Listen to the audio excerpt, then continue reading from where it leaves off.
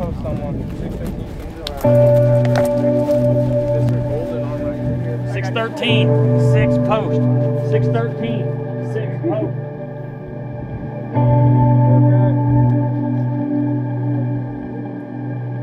Down. That's it.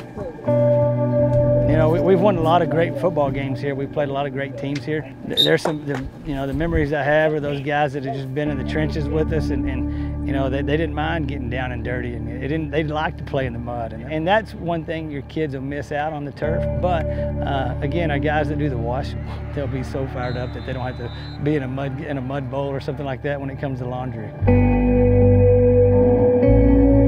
My name is Drew Morrison, and I am the QB1 here at Wall High School. It feels different. I mean, it's kind of Wall's thing. Wall's been known for having the grass field. They've had it forever. So seeing this turf, I mean, it's a little different, but I think it's kind of a cheesy way of saying it, a new beginning for us. And so it's excited to be out here, and we're ready to go. Hey, linebacker move inside right there. My name is Houston Guy, and I'm the head coach of the Wall Hawks.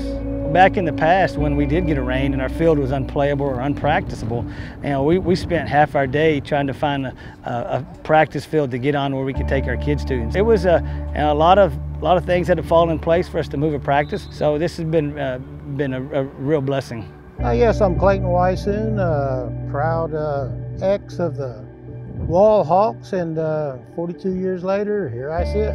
Well, the field right over here used to run east and west. I remember the big propane tank always being there. And of course, it was probably 30 yards from the concession stand, which is right over there. The old field, of course, was grass, and it was a good field. It was a good field. Nothing like this. This would have been a lot of fun to play on. My name is Trey Weissoon. I went to high school at Wall ISD from '98 to 2002. Back in the day, you know, we could never practice on the game field because we'd tear it up too much, but practicing at the practice field, it always seemed like it was full of stickers and it was just dirt. There wasn't hardly any grass, especially by the end of the season. And, you know, I didn't get to play on turf till I got to college. It makes you appreciate, you know, what they have nowadays, and, you know, how far Wall has come as far as, you know, facilities and stuff like that.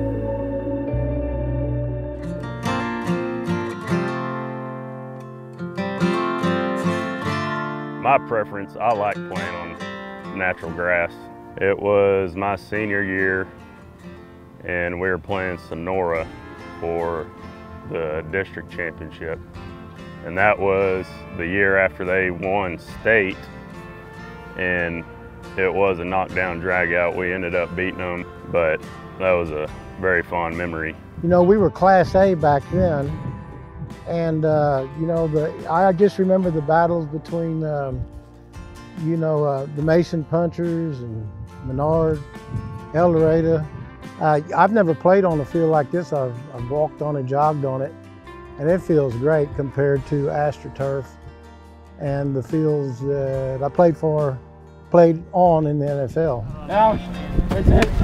It's gonna be very fun. It's gonna be our first game here on the turf, new turf, and so we're excited to break it out, start a new beginning on this turf, and so we're excited for it. I don't think it's hard for us to see them put turf in.